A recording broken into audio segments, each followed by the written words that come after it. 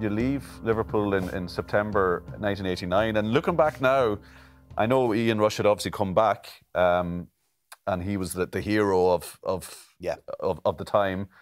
But 63 goals in 104 games. You know, you've been the Golden Boot in the title-winning season, top scorer for Liverpool the following season. It seems incredible that they would let you go now. I don't know. Why do you think it happened? Not a clue. Not a clue. Well, I go back to when Rushy went. Kenny said, like, you know, we'll play through the middle. We're going to play out wide. So, for me, when Rushy come back, he was a great player. My mate, you know. I'm quite happy to fight for my place, you know, score goals between 3 to 2 doesn't go. But I'm you know, I want to stay, get a new contract, whatever.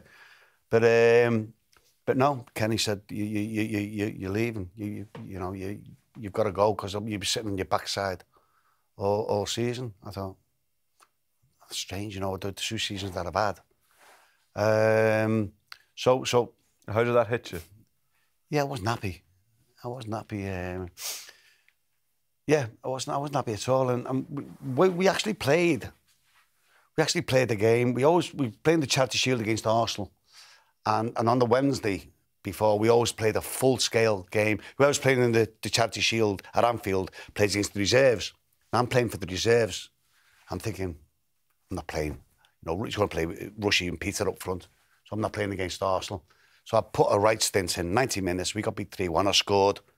And I'm in the dressing room, and Roy Evans comes up to me and says, Aldo, you're playing the Stafford Rangers tonight for the reserves.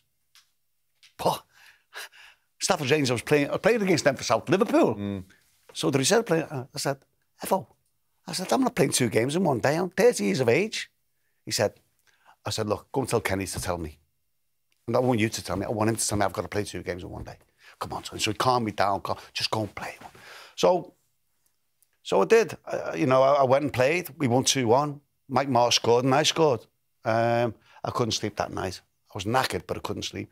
I had to go and see Kenny the next day. So I went in and I can't see to this day. I walked in the office after him and I told him a few home truths, which he probably wasn't happy with, but he's the manager, you know, Kenny. I respect the manager, but I don't respect having to play 2 games as a 30-year-old. And the writing was on the wall then. I knew. Like, it seems a terrible way to treat. Well, it was unlike Kenny to do that. Yeah. I don't know. Did you feel like, did your face not fit suddenly, or? Yeah, possibly. So yeah, but then, you know, the move came.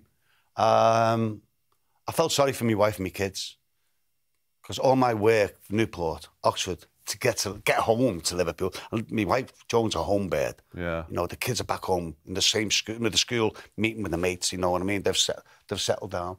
And I've got to uplift them and take them to another country. Well, another area that's never, you know, the first non-Basque player. So yeah, I felt really for the family. But financially, I have to say, financially, it sets us all up as a family. Did the coldness of the way the Liverpool as a club then treated you, did it ever sort of sour things a little bit? Because you gone from the dream, fulfilling the dream, and then suddenly there was a kind of business, it was pure business, wasn't it? Really, spot on.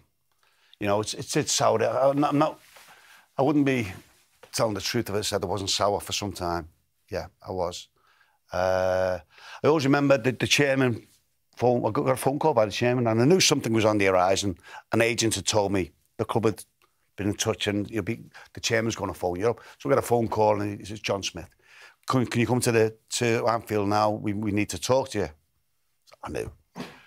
So I went down. The agent there, his name was Dennis Roach, who'd brokered the deal between the 2 clubs. So I'm sitting there, and he's trying to, you know, tell me things, this Dennis Roach, whatever.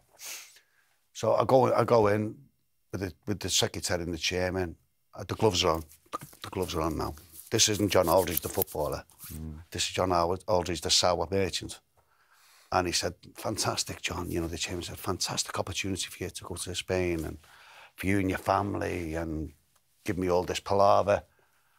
And I said, OK, how much are you going to give me? We don't do that at Liverpool.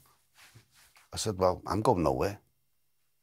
He said, how do you mean? I said, hold on a minute. I said, let me get this right. You paid £750,000 for me. Yeah. You sold me for 1.15 million. Yeah. You've had 63 goals and 2.5 of my best years. And you're making money on me. No, sorry. It doesn't work that way in my mind. And you're like, and Peter Robinson butts in and said, yeah, John, but you could have come here and had a nightmare. I went, what? What's that all about? I didn't. Yeah. I didn't. I've just told you, you're making money on me. I know. So I was really, the gloves were on.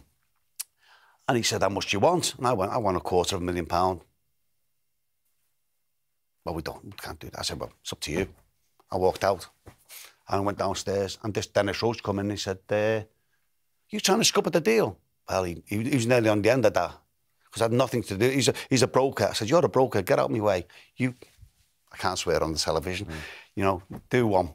And anyway, next minute, the secretary said, you know, will you come up and see us? So I went up and sat down and he said, you know, we only do this because we like you, John, and whatever. And I got a good whack. You did all right. I done all right. What, your corner? But this was the family. This was for me family. Yeah. And me sons and my future grandkids. I had to do this and then. And to be fair, the Real Sociedad were tremendous. The financial deal that they gave me was remarkable at the time. Yeah. Come back to that, John. Just then, what was it like the emotional moment? It was a game against Crystal Palace, 9-0. You were brought on to take a penalty and say goodbye. Yeah. What, like, you talked then about, I guess, with the business side of the club or with the people on the board, that had obviously gone pretty cold and pretty sour, but with that sort of connection with the fans, I guess, was still there. So that must have been a very emotional night. The fans didn't want me to go. You're talking about a local lad, a local fan. And I know for a fact, can he, for the first time in his life, probably his only time, he got some bad mail from fans. This is a local lad done well, you know, done what he had to do. And now he's getting shipped out to Spain. So I know the cop didn't want me to go, the fans didn't want me to go, I didn't want to go, but it was business, whatever they call it.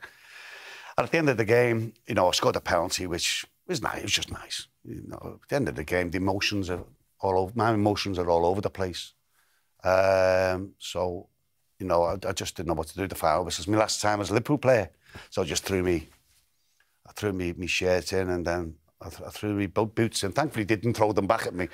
And then when I ran off, that was one of the most emotional things happened to me in life. You know, I had to go and lock myself in the toilet and calm myself down a little bit because I knew it was all over for me. That was it.